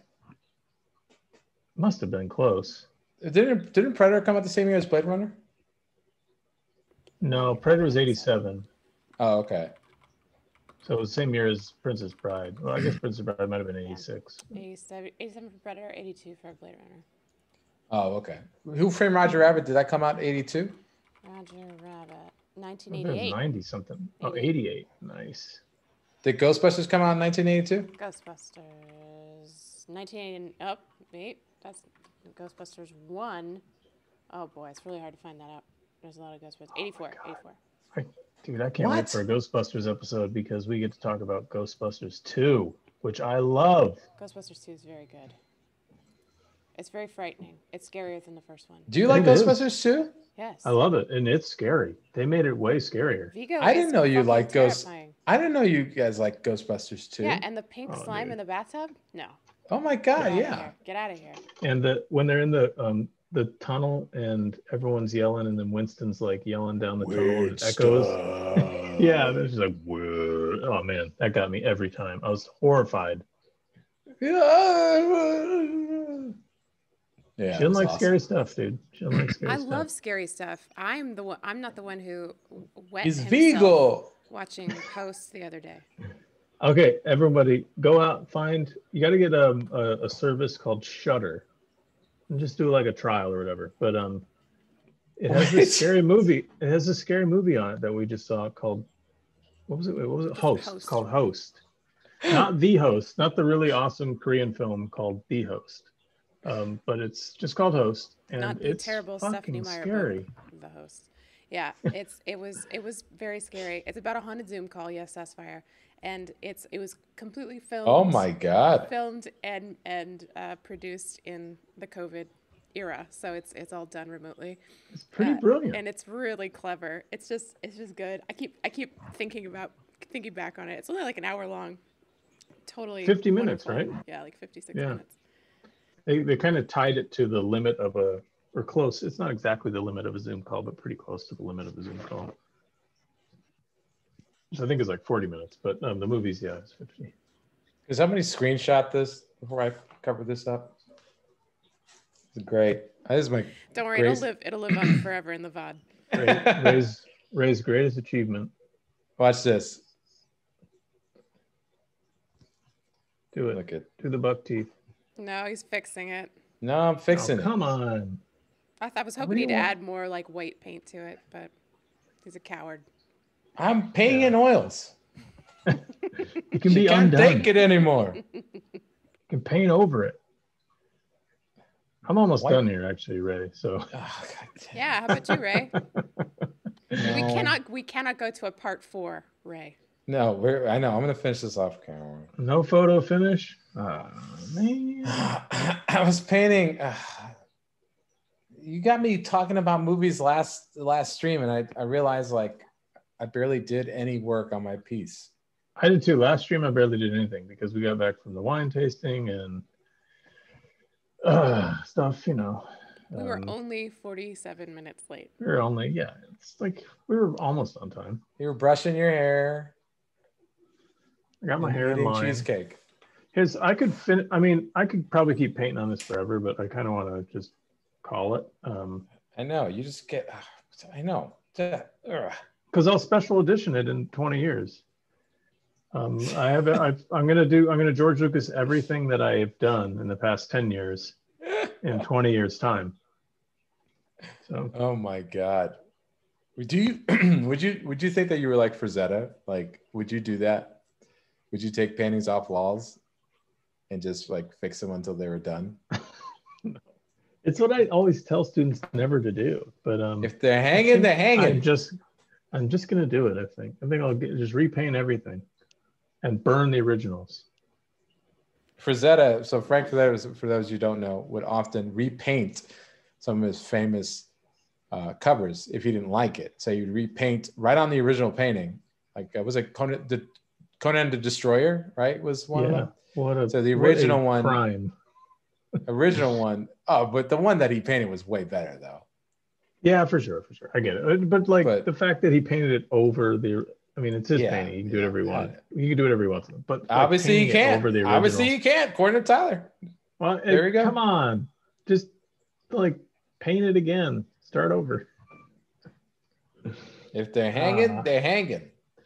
I guess we can get like some sort of radar device out, X-ray it, and see the other painting if we ever wanted to. Or you could just go on the internet and look at all the different versions. The what? The inner what? Yeah, it's pretty crazy, but I don't think I would do that. I don't know. I don't know. Actually, I was thinking about that the other day. If you would repaint your stuff? Yeah, I mean, like, I wouldn't repaint something like 10 years from now, but like there's a painting that I had in my solo show that I absolutely hate.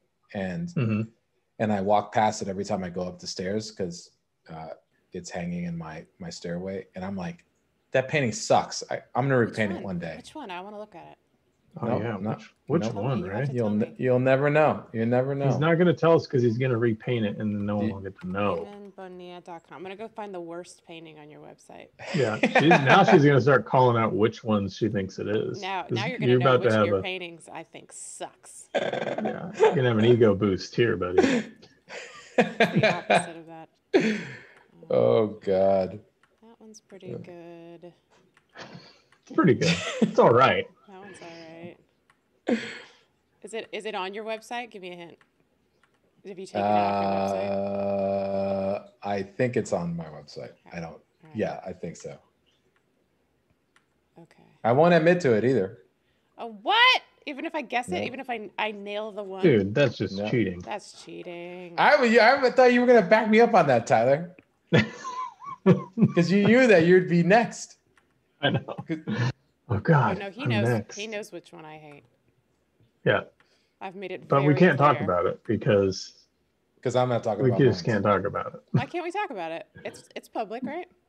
Yeah, but I don't own it anymore, and I don't want to say that you don't like it. Yes, that's very true. That's a good point. Okay. Let's not do that. Let's not go down that road. Oh. I do like my Livebrush paintings so far. I like your Livebrush painting quite a bit, Tyler. Yeah. Thanks. I like your Arnold Schwarzenegger with the buck teeth. I don't. Maybe if we could just like go back to that. Actually, guys, I don't like. There's lots of compliments in the chat from Kay Hepburn. Tyler, you're looking good. Has that dignity of the predator. Ray, yours too. That camo in penumbra is a challenge, and you're handling it pro.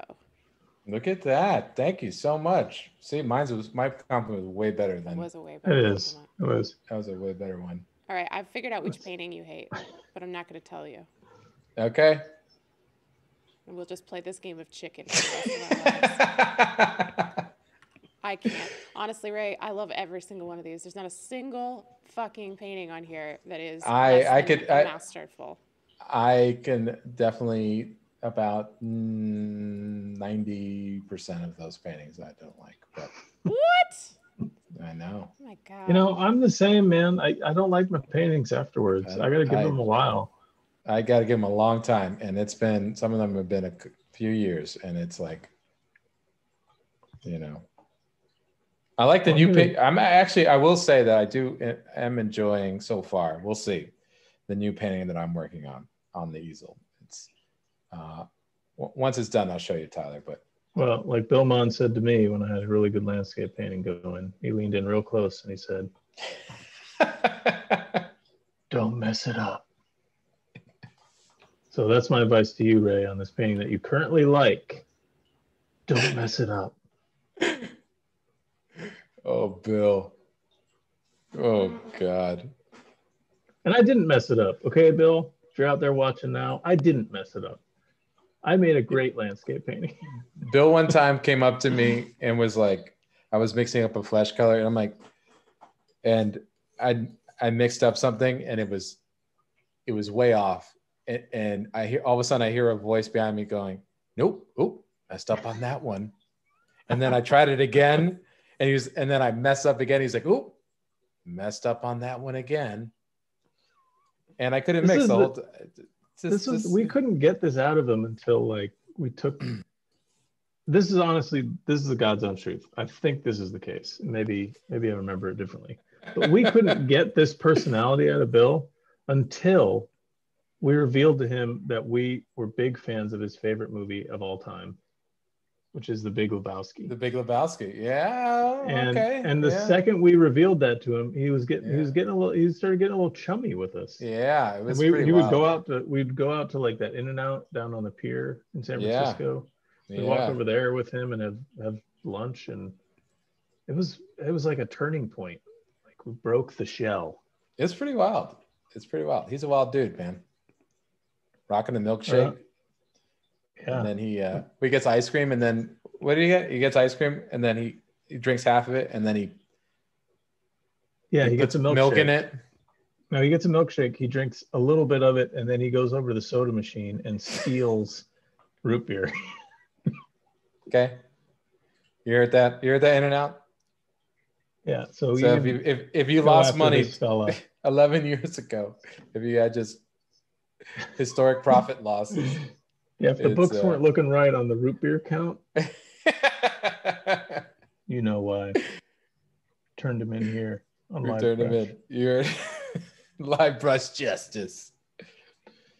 I'm signing Live this justice. one, Ray. Oh You know no. Hey, so we need a game's sign over. emote. Damn it. Oh God, I know. Dun, dun. We need Wait, you're signing it? Hang on. Cool it for a sec. So I Wait, what? gotta move the camera so people can watch you Oh, sign I've it. already done the whole thing. Oh, well. You didn't do the whole thing. No, Wow. most of it. Hang on. Everybody just, we're doing it live here, folks. We're doing I'm it waiting. live. Thank you. I haven't done the J yet, so I'm waiting for All the right. J. Go for it. Dun, Where are you signing it? dun. Oh, I see Just it. in the darkness there in his arm. The darkness. The darkness. Tyler. You know, he's the devil that makes trophies of man. Hey, Tyler from K Hepburn. Yeah. How do you know when it's done? Oh man, I don't know. That's the thing. It's the great question of all time. I don't even know if this is done, but I usually end a painting when either the deadline is there and I have to, or I'm just done looking at it. Honestly, that's how I end a painting. And I think in this one's case, I'm just like, yeah, I could keep pumping fidelity into this and get real and noodly, but it's right at that looseness that I want to keep. And so I'm just going to quit. Because I have, I don't, I'll admit it right now, I don't really like that Tarkin painting that I did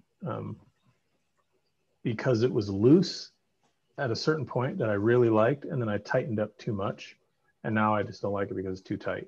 So I'm going to stop here on the Predator because it's just at that looseness, that loose, energetic paint stroke area that I like. You know what? I don't want to go beyond that and mess it up. That was a I was lame looking answer. at the wrong screen. It was a good one. That was well thought out. I was put on the spot a little bit, but So basically, I don't know. I'm just tired. yeah, that is my answer. I don't know when No. it's done, but I don't. It's tough. It's tough. It's tough. There's no way of knowing, really. Yeah, I know. I'm the same way. Usually when I hate a piece I know when I'm about to finish a piece is when I absolutely hate it. And I think it's the worst thing I've ever done. That is totally me. Actually, I am going to put a little more into this, but I feel the same. It's like, I hate this thing. I hate it. I want to burn it. So it must be done. Okay, now wait, pause. Tyler, you said you're just going to put more. What did you just see that made you go against what you just said and continue to work on this painting? Where? I want a little right here on his shoulder. I want just a little lighter, just slightly lighter paint. So I'm just going to, because there's like a light behind him in the reference. So I want to kind of pump that up just a smidge. Is that to add more contrast with the shoulder in the background? Yeah, because it'll add to this kind of glare. So there's a light back here, and all of these shadows got kind of lighter as they approach that light. So I think if I can pump this just a little bit, I'm gonna mix up the right color first. But if I can pump it just a smidge, it'll add to that glare. Tiniest amount.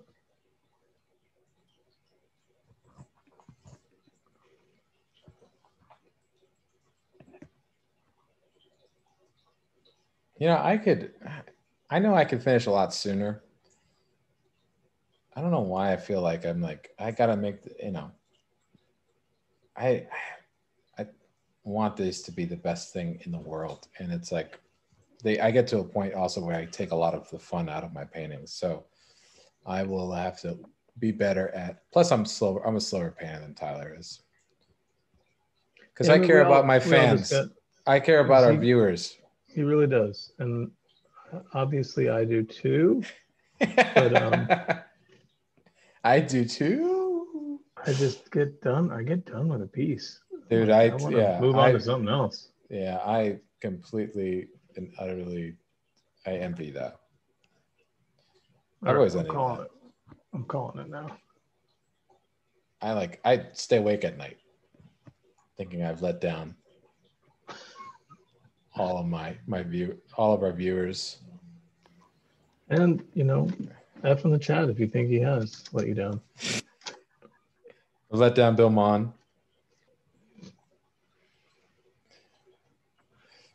And my hero, the best captain ever, Captain Cisco. Oh man, yeah, Avery Brooks, the best. Avery Brooks punched Q in the face. He's automatically the best. Wait, so when you fail, you're letting down your teacher Bill Mond and Captain Benjamin Cisco? That's very specific. Yeah, well, he's a commander at the beginning of the show, but. I mean, we don't want to correct you on live stream. I've never even seen Deep Space Nine. Get out of my face. I know, we've gone over this. Damn it. Yeah, I've tried, chat. Everyone in the chat, I've tried. I've tried to force feed Deep Space Nine to her. That's a way. That's definitely the way to make somebody like it, right? You will like this.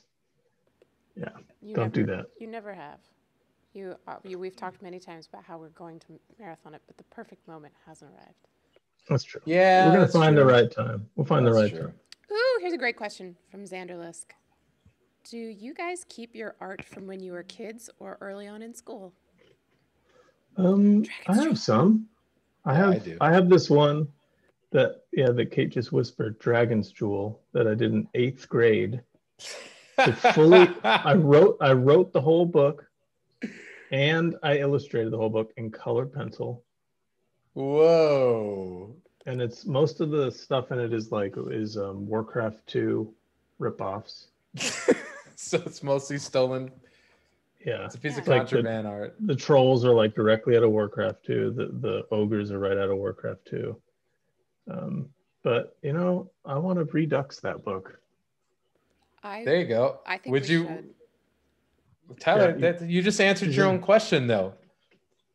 You just answered it. You answered the thing we were talking about before. Would you go back and redo artwork? Oh yeah, I would. Dragon's Jewel. I would redo it. 2 words, Dragon's Jewel. I think it needs a little rewrite. It needs a little bit of editing. No. Oh my God. Well, so that's the one. That's the one, everybody. Dragon's Jewel. Wow. I bound it in leather, man. You did? It's like fake leather. How did you bound it? Bound up. What? And you were what? How old were you? I was in 8th grade. Got a huge A on that project, to tell you that. Where did you find some place you could bind something in leather from?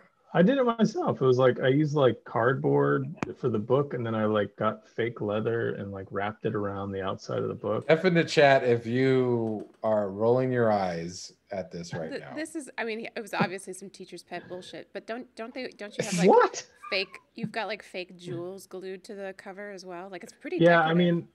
I couldn't find jewels, but they made the sticky lettering, and they made it it was sparkly green and sparkly red, Christmas lettering essentially. So I put that on the outside. What I really wanted, I was in 8th grade, so I didn't have anything to do this, but I wanted it embossed into the leather, but I had no idea to do that. Oh, so I just stuck on some garbage. You just bound it in. You had to set up for just binding it in leather. Yeah, so I bound it in human flesh, and it was a Necronomicon. Oh my God! When I think you can't get any worse, man. I can't believe you've never read Dragon's Jewel, Ray. No. I've obviously never bound anything in leather either, and I never will. I did a whole comic before that, man. A whole comic about a super dog and a super cat. What was it called? Dog's Jewel? It was probably called Super Dog. Yeah, I tell you, Dragon's Jewel is would be the perfect. It's a viable title for a movie that would have, or Netflix series, the ones that come out from that Netflix sponsors, but they're really TV series in Prague or something like that. Yeah, they're like a Polish TV show. Yeah, they're a post TV show, and there's just like Dragon's Jewel. It's like we got to come up with the title really quickly because this one doesn't. The current title does not translate well into English. It was definitely a hybrid of, like, it was like the Lord of the Rings and like a D&D game that I had played like a few years prior. It's just like a mix mash of everything. And it's gold, really. It's gold. It's golden. And I'm gonna bring it back. And we're gonna have leather. a redux. It's actually leather. It's actually leather and costume jewelry. All right. This time I'm gonna use real leather. Ray, Yeah. same question. Where's your Dragon's Jewel?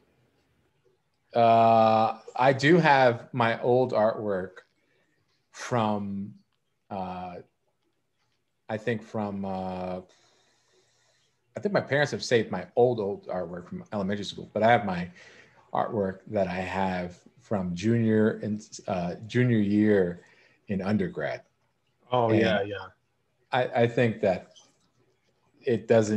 Dragon's Jewel doesn't hold a candle to what I had. Let's just say, let's just say I did an illustration on, like, it was like we had like an article assignment for like a cover for this regional newspaper. We actually got assignments that we were all vying for like covers for this regional newspaper that was out, that would come out called it's called the Chautauqua Word. I don't even know if it's around anymore. Is this like in Queens? No, this is in undergrad. This is when I'm like outside of Buffalo, man. 20 years old. Yeah. And so yeah, I'm telling you. And it was a cheerleading competition. That was the article about it. And let's just say, oh boy. Let's just say I thought it was the best thing I'd ever done in my life. And turns out it fell just a little short of that. You know, I did all these like play movie posters in undergrad, and they're just hot garbage. But yeah, I agree. I thought they were amazing at the time. I was like, oh my God, this is awesome. Tyler, I told myself, I'm like, I think I'm a realist. I could feel being across the lineage, part of the lineage that is like Norman Rockwell and N.C. Wyeth. I literally thought this. Wow. I was a very delusional person. Please, where is this piece? I'm bringing Dragon's Jewel to the next episode so people can see it. It's in my parents' house. Tell your dad to take a photo of it. Oh, God. I know that it'll be hard for him to do, but he could do it. Yeah, it would take. Well, when do people want it? By next 2 years from now? I can guarantee in 2027. He's going to be down in the basement. Your mom's going to be like, what are you doing? And he's like, I'm looking for my own camera. And he's going to be like, getting a film camera out. Yeah. They'll send you the negatives. Where's my old camera? I threw that out 15 years ago. You always throw out my stuff. Raymond needs me to photograph this old drawing of his. Hey, so is it a painting? Oh, yeah. Please continue. It's... What, man? Tyler, it's many things. Is it of cheerleaders? Yeah. That was the intent. Okay. That was the intent. There are cheerleaders in the imagery. So you're saying. Yeah. You recognize them as cheerleaders. Let's just. This is where I had self-anointed myself as a realist. So I just want to point that out. You better bring this to next episode. I will call Francisco myself and tell him to go find it. I will. I'm telling you, it's buried in my parents' house, and I will one day bring it to Livebrush. So. All right. The promise. You've heard it here, folks. Yeah. Junior year in college, I was Raymond Bonilla special. I was not very good. Hey, remember that like crime illustration I did? In school? In Bill's class. Yeah. I remember getting like we were like in the studio way after hours getting photo references for this. Yeah, and the photo reference was awful because oh my God. It's like I look back on every angle possible. Oh yeah, I just like completely destroyed it. It was unusable photo reference. Well, I actually found it recently, like a couple of years back, and it was like useless. It was like a Tarantino movie. It was like there's like 18 rim lights all over the place.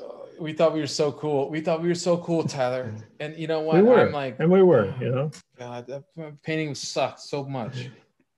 Remember that I did one in school that was Julius Caesar getting like attacked by all these. Yeah, and yours looked like the Sistine Chapel. It's Sistine Chapel compared to my Hard Case Crimes, you know, dude. Pulp special. Oh my God. No way. My piece looked like trash. I have it still, actually. Really? I have all that stuff from art school. Yeah. Well, I remember you have that painting. I wanted to throw it out, and you refused to throw it out, and so you hung it up in your studio and put a piece of artist tape on it saying "Another Ray Bonilla masterpiece." Yes. Every time somebody new would come in, we're like, "What the hell is that?" Dude, I mean, that means, do I still have that painting then? I mean, I didn't take it. Oh shit! I hope I got it somewhere. I definitely have it somewhere then. Yeah. Actually, I have one of your paintings. I'm looking at it right now. You're a Roman centurion. Remember from the Roman reference book that we all bought? Oh shit! Yeah, I still have that book. Yeah. It's a bunch of like British, like cosplayers essentially, but they're obsessed with like, ancient Rome. Right. Even though like Rome spent like about 5 minutes, you know, historically there, but you know, they built a bridge across the Thames. But they were like so hardcore. It's like incredible, you know. No one loves the Romans like the British. That's like Ray, you've got 4 minutes to finish your painting. Okay. All right, come on. I'm done. I'm not even. All right. I haven't even moved up here. I'm gonna do a little stop motion thing to end it. You know, like. Tell us. Why don't you take more questions, Tyler? Oh yeah. Hit us with more questions, folks. Okay. Hey, what do you guys think? Here's a question from the Fat Baron. If there's any book cover you could paint, which Chuck Tingle book would it be and why? Wait, which who? Chuck Tingle. I don't know that author. Ray, do you know who Chuck Tingle is? I have no idea who Chuck Tingle is. I didn't think so. I responded to the Fat Baron earlier and said, these goons do not know who Chuck Tingle is. Watch. Yeah. Chuck Tingle makes super ridiculous, extremely graphic, gay romance novels. Oh, okay. Well, whichever one this best one is, then that's what I'd paint from. Or just say yes. The answer is yes. Best Chuck Tingle book. No, they're all. But that's the thing. They're all the best. I'll paint them all. Yeah. There's one called "Not Pounded by Anything." Six platonic tales of non-sexual encounters. The Space Raptor Butt Trilogy. Okay, I call that one. Oh, damn it. Damn it. First. There is Scary Stories to Tingle Your Butt. Okay, that's pretty good because I could do a riff on that one. You know what, Tyler? No. I think the answer is, and I'm gonna go ahead and forego and forfeit my pick. Okay, because I think you of all people are a person of standing when it comes to taking multiple elements and fusing them together so that they feel like they are one. I mean, like a montage. Okay. Like a Konami. Like we're talking. I want you to repaint. Oh yeah. Revisit the Konami. Pull another Konami. A disconnected montage. A Drew Struzan. How about this one? I feel like this one might fit the bill for Tyler really well. Helicopter Man pounds dinosaur billionaire ass. Oh, done. I could do that one. I'm doing that one because that really lines up with the Konami piece that I did. So. Sure, let's do it. And this is what happens when Tyler takes questions by himself. Yeah, what's the next question on the docket? That's really it. It's mostly people that's it. Yeah, that's the last question. Well, thanks for the questions, everybody. How about this one? Bigfoot pirates haunt my balls. No. It just the thing is I'm not one of those. What are the Bigfoot people again? Sasquatch? No. But like they're like the, what I'm talking about, like the trekkers, but they're Bigfoot people. Yeah, they're like Xeno hunters or something like that. Yeah. The ones that are right, the guys that know Bigfoot's out there and they're gonna find him. We had a long conversation about Bigfoot with Chris Ron one time, right? Remember that? Oh yeah, because Chris Chris did this amazing Bigfoot painting. I think like right when we were out of school, he did this little Bigfoot painting. I loved it. I asked him to like send me prints of it. He sent me these little bookmarks of it. But yeah, I think because I brought that up, we started talking about Bigfoot for hours. And we like, it scared the hell out of me. I was just sitting there watching, like listening to both of them talk, and they were just talking about all of the basically the archaeological like findings and what's, you know, and sort of the background on it, you know, because Tyler's basically, you know, he minored in ancient civilization and stuff. And so it ended, I remember there's this whole thing, and then it ended on like, it's like, there were some humans that actually ran into these fucking things, like in the mountains. Like, can you imagine running across one of these? Oh, right. Like, because they were probably running in, I think we were talking about like people that probably ran into, like Australopithecus or like some of the bigger primates that are now extinct, as well as like Neanderthal. Like when Homo sapiens made it to Europe, they ran into Neanderthal. So that'd be like running into Bigfoot. All right, save it for next week. Oh, yeah, how are we doing on time here? Okay. Are we over? We're over. We're done. The show's over. Oh, okay. no. Pencils I down. didn't finish. Everybody, just remember, Bigfoot's out there. Always keep looking up. And I'm going to finish my painter later off stream, I promise. I'll post a good photo of it. Yeah, Ray lost the race because he was talking about Bigfoot too much. And now, and we'll be back next week. I think let's do. We're not back next week. We're not back next week. No, remember, it's our wedding day next weekend. Oh yeah, sorry everyone. It's not actually our wedding day because we're going to postpone until this horrible year is over with. But it would have been. It would have been, and we're going to go. So maybe we can. Yeah, we'll figure out. We'll keep everyone posted as to what we're going to do. But we'll reschedule. But yeah, so Ray, you want to sign us off? Yeah, so well, thank you very much, everyone, for hanging out with us. Thank you, Kate, for keeping the ship somewhat floating today.